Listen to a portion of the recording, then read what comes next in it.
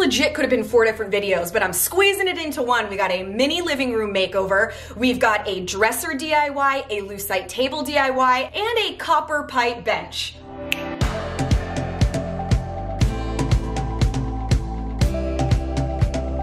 What's up, guys? Welcome to my channel. My name is Orly. For those of you that are not new, thoughts on my hair? I literally just got my hair done for the first time in 12 months. It's a little blonder than I intended. It's been a while since I've been in a salon, so I'm very excited. I am stoked. This is gonna be such a good video. So we're gonna be doing a mini living room makeover where I'm gonna show you how literally over the course of a weekend, for very little money, you can totally flip your space into something that feels brand new and totally fresh. I'm gonna show you how I did it, the different elements that I interjected, so that it's not about buying all new furniture. It's just about using certain accessories that transform the space. And we're also gonna have 3 separate furniture DIYs, all of which are living in my space right now and I absolutely love. I'm gonna show you how to make over a dresser from this sort of old drab cherry wood, which I did not love, into this really cool mid-century modern cane webbing and black. It's super bold and super cool. I'm also gonna show you how to make this lucite table, which is a really great piece that can go anywhere in your house and fully customizable, regardless of the style of your home. And then lastly, I'm gonna show you how to make a copper pipe bench with true copper pipes you can just buy at the hardware store. It's really fun. These are awesome pieces. These are all DIYs that I did on Home and Family, which is on the Hallmark channel. It's the TV show that I'm on. And so I kind of chopped up the DIYs a little bit to show you just what's necessary, and also included kind of some like BTS footage so you could see what it's like to actually make the show. So let's get right into it. I'm so stoked. This is the dresser I originally planned on transforming into the cane webbing dresser. It was like super cheap, 50 bucks, flat, simple drawers. I thought I could do something like this. So I had the dresser picked up and brought to set. Okay, so that dresser that I was telling you guys about arrived. I think what I'm gonna do is paint the outer shell, maybe like navy blue or black, and then do the front neutral. That was a suggestion from one of you guys. Turns out you get what you pay for. Because it was so cheap, as I was cutting it out, it got like all shredded. So I ended up grabbing this one, which was also super inexpensive, but solid wood. And I thought I could transform it into something like this. Black with cane webbing. It's super expensive. You can see that one was $13,000. This one is $1,300. First thing I had to do was learn how to use a jigsaw. If you've never used one, it is so simple to use. You can rent them at Home Depot. You literally just like follow your line. I learned how to work on the curves. It was super simple.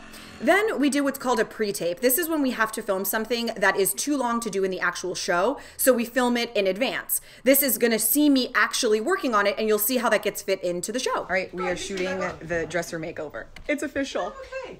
There's Debola. Next time, there's no business.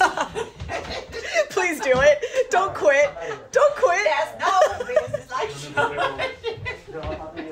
Welcome back, everybody. Orly is here. He's going to show us how we can transform a classic piece of furniture into a new modern favorite. We're going to be using cane webbing, which you can actually buy readily available. You can find it online at a ton of different stores. Now, the thing that's so crazy about cane webbing is it is such a huge trend again that literally within seconds it adds thousands of dollars to the price tag of whatever you're searching for. It's insanity. You'll type in like wood credenza and you'll find things within a range. You type in wood cane webbing credenza and just watch the zeros add up. You can do this with an old cabinet that you have, or you can find one that you're going to transform, whatever you want. All that you need is some of your cane webbing. You're going to need a staple gun to actually apply it. Okay. If you want to stain yours, which I'll show how, you're going to need a nice light wood stain, and then you are going to need a jigsaw. Now, when you're thinking about the dimensions of how to cut it, what you need to do is sort of default to the widest point that would allow structural integrity. So for example, here you can see this little hardware.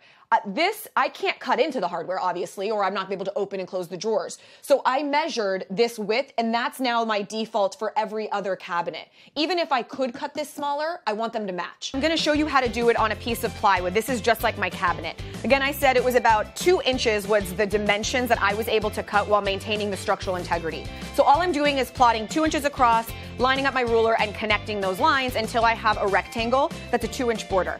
Now you just need something round to create the oval sort of edges, that rounded rectangular shape. You can use a soda can, anything you want, something round. Now I've got my outline and I need 4 pilot holes. This is gonna allow my jigsaw to go in. I'm cutting all my straightaways with one blade and then using a smaller blade for my rounded edges because it's a little easier to move. A lot of cabinets are gonna get chips when you cut them if they're not solid wood, which many are not. So you need to sand it down, then put a little wood putty and soften that as well. Now here's my original cabinet. You can see I've already cut it out. I'm gonna be covering my hardware with some tape so that I can paint it. If you have round hardware like mine, that's all you're gonna do. Lay it down and use an X-Acto knife to cut it, and then you're gonna paint it. You wanna make sure to paint the inside as well. That thick sort of offset border, you want to make sure to paint on the inside. There's, of course, a very cool opportunity to do a pop of color on the inside if you want, but that has to get painted. You can't leave that raw. Okay, so now we are going to actually put the caning on, which also is pretty simple. You want to look at the lines, right? There's a very particular pattern. Straight lines up and down. You want to think of where they are so that they line up straight from the outside. Now, I'm basically going to use my arms to hold this down, and I'm just going to put one staple This is where it would be really helpful if you had somebody to help you out, right? Exactly. But for right now, this is fine. I'm going to put that there, and I'm going to make sure I'm nice and straight, and I'm going to line it up. I'm going to do one more right down here just to anchor it, again, making sure my lines are straight. And this is not an absolute necessity, but this is a cool tool. This is actually a canvas puller. You could use a clamp of some sort, but what you can do is I can now grab it, since I'm doing it just with one person, and if I hang it off the edge, look, when I pull down, look how nice and tight I can make it. Oh, that's great. Because you really want to ensure that you're making it super tight so that it's not wobbly. Obviously, I want it to be much tighter than that, but for right now, it's fine, and we would cut that excess off. Okay. Now, look at the difference between the color here. Do you see how much lighter that is? I personally really like the look of the warmer tone because it feels more vintage to me, which makes it feel like it was a really good find.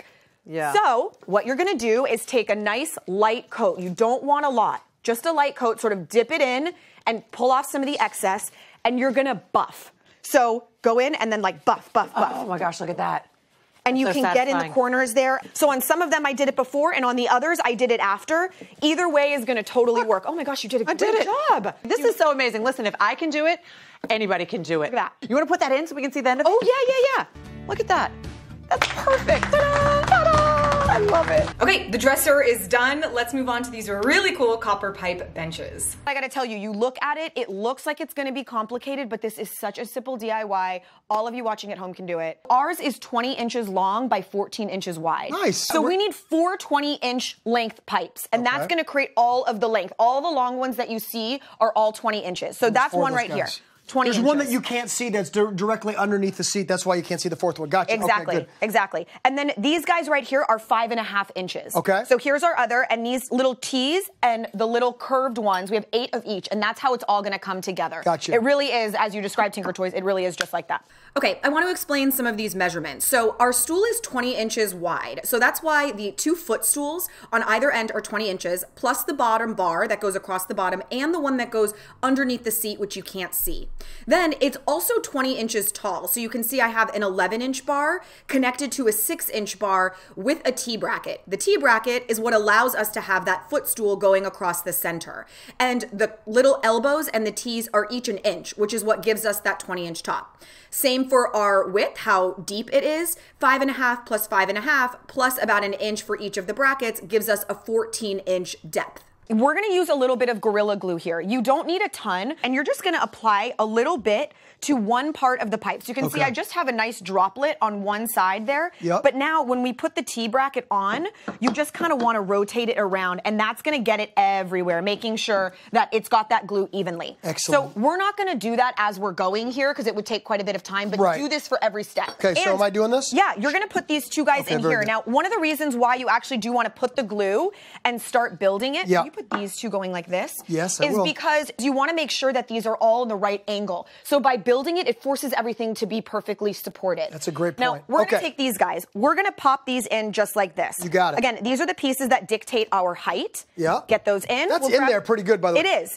So now I recommend popping these on first. Okay. So now we go 1, just like that. By the way, got you could yours like on. literally make this with the kids too. They would like love to do this with you. Well, there when we go. talk about it, guy's this is in there. coming together in real time, right? I mean, this is not something that takes a tremendous amount of work. You just need to know your length. To cut the pipe into the, to the correct lengths and stuff, you get these real, sorry, I'm moving it around too much. These real simple little pipe cutters. You just put it on, pinch, and twist. It's amazing. So now we are attaching it to our base, and we're gonna use these little brackets. This is what is going to actually attach our upholstered seat to our new copper bench. Thank you. And these are the things that you use in plumbing. I mean, this is how you keep the pipes in place when you're actually plumbing. So it's fantastic that you're literally using all of the same things that you would if you were laying pipe. This Precisely. is pretty cool. These two are strong enough to hold the entire thing. Boom. Everything in place. Yeah. Normally this would be glued. It's not glued, and it's still super, super sturdy.